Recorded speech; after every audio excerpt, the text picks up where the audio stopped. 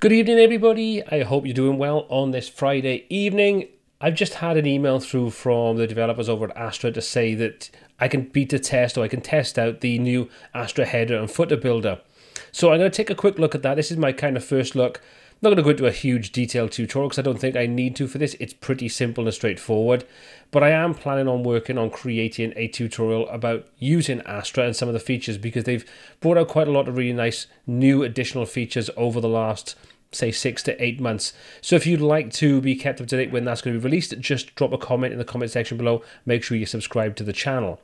Okay, so you can get access to the header and footer builder in a couple of different ways. If you go into the Astra options, you can see we've got header builder and we've got footer builder.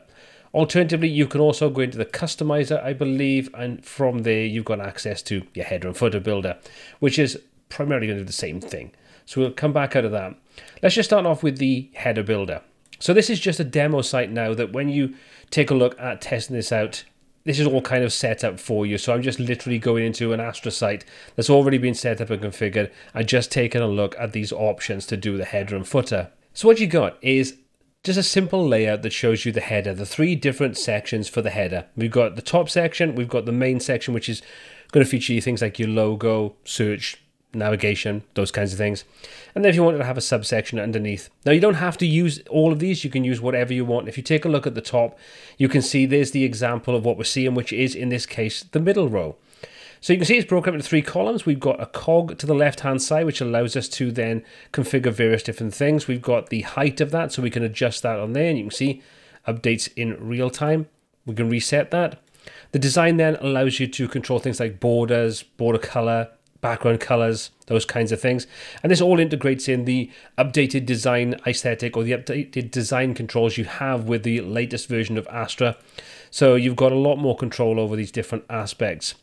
You can also switch between the different views between your desktop, your tablet, and your mobile. So when you go over to mobile, for example, you can see we get this extra section for off canvas. So what you're seeing on the right hand side is the main navigation. You can see the main header section at the top. So at the moment, again, the logo on the left hand side, the toggle button for your navigation on the right hand side, but then also get control over the actual off canvas menu. So if we click to open up the off canvas menu, you can see it shows us what's inside there. So this will show us that. Click on the off canvas on the cog on there. We can choose between flyout, full screen, and drop down. So you get various different designs that you can reference. So let's just say, for example, we'll try drop down and we'll just test that out. And you can see that now drops down from the top. And if we change that over to full screen and do the same again, we can click. We now get a full screen version of it. So all really, really simple and straightforward. You then got the drop down target. You can switch between icon and link. Your design, which again allows you to configure the look and feel of this. So we'll just open this up. We'll say your background color and image. So we can set our background color on if we want to. So we can click and we can use any of these new design tools. So we can say we want this to be the Astra purple. Click on that. Boom. You can see that immediately pulls it up. You want to create a gradient? Well, you could do exactly that. You can adjust the angle of your gradient. So you can control all of that. You can choose your gradient type, whether you want it to be radial or you want it to be just a linear gradient. Obviously, you can clear that if you want to. You can also set an image in the background. So you can easily just choose an image. So let's just say we'll upload something. I'll just upload this dark texture and we'll let that go in there. Or this light texture, I should say. We'll select that. We've now got this texture in the background. You can see that shows up inside there. We've got more settings so we can control how this is repeating, the position of it, and all those kinds of things. All those things that you're kind of used to when you're working with images in page builders and things like that. So it's good to see we've got control over all those options. We can close that down and we can choose the icon color. We can reset that. So we've got a lot of control over how all of this looks. So let's just quickly come back in, reset that, and put that back to what it was. Now, if we switch back to tablet, you can see we've still got the off canvas, or we switch back to full desktop and we've got full access to everything on there. So now we can just easily come in and choose various different widgets. So if we click on the logo, for example, we now have all the options for our logo. So we can set the logo width, display the site title, tagline, your site icon, and again, you've got full control over the design side of things.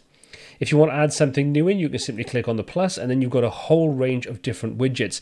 And this is going to work in pretty much the same kind of way as your typical page builder does. You want to insert something else, you insert it. So let's just say, for example, we want to put a button over on the right hand side. We'll click on there. We'll say we want to add a button in. We can reposition that if we want to in any way we want. And you can see that immediately shows at the top. So if you want to insert a call to action button, super easy to do. We can click on the button itself, and then we've got full control over both the general information, so the link, whether you want to open a new tab, the rel link information, the design, then we can go in and control the design on this. So your colors, your border, your typography, so you can make sure that all of this looks exactly the way you want and in keeping with the design that you're working on. So for example, if we wanted to change the color, we can click on there and we can see we can choose the text color and the background color. When we choose the background color, we can just choose the color chip and we'll set that to be blue. Now when we mouse over, you can see it changes color on there. We can also change various different aspects based upon the device you're using. So you can switch and have different options based upon the mobile, tablet and desktop views. So it's all really simple and straightforward. This is what I mean. I don't think you really need some kind of in-depth tutorial for it, because if you've ever used anything like this before, it's pretty much self-explanatory. There's nothing complex about it. So that's how we deal with the header section. Once we're happy with that, we can click on publish and we are done with that side of things. So now we could come back out of this, go back to our customizer, and we can jump into the footer builder and we can do exactly the same thing inside there. So we've got a copyright at the bottom, for example. We can click, we can open that up and use the normal editor. So it's very easy to drop in links, style your text and all those kinds of things, your alignments, everything you'd need to do. And again, your design options are all inside there as well. You can easily come in and edit any of these options. You can edit the layout. So you can see currently we're using a 3-column layout, but we've got 3 equal columns. Well, you could easily change that to any of these options, any of these layouts. And again, you can change these based upon the mobile, tablet and desktop view. So you can make sure your footer looks exactly how you want it to on any of these devices. Really, really simple, really easy to use. And like I say, I don't think anybody's going to struggle with using this kind of option because there's nothing complex about it in the slightest. So once you finish designing where you want, you can just simply hit the publish option and that's your header and your footer created. So this is the new header and footer inside Astra, which is coming very soon, I would assume, seeing as this is already available now for public testing. And I think it's a great way of working. I think it's a really simple way of working. Is it new to the party? Is it something that we've never seen before? No, of course not. But then, does that matter? I think it's one of those things that it's just more options we have available to us, more control over our sites where we don't necessarily have to rely upon page builders to create these. So if you are just using the theme on its own, or you're using like Elementor Free, where you don't necessarily get access to creating headers and footers, or you simply just don't want to do it inside your page builder, it's a perfectly fine option to me. I think this is something that's quite useful, and I'm glad to see that it's being brought in. The more things we have like this inside our themes is a good thing. So this was just a super quick video just to give you a brief overview of the new forthcoming Astra header and footer builder.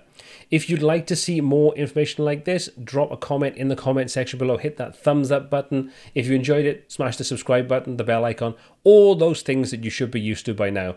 My name has been Paul C. This has been WPTuts, and until next time, take care.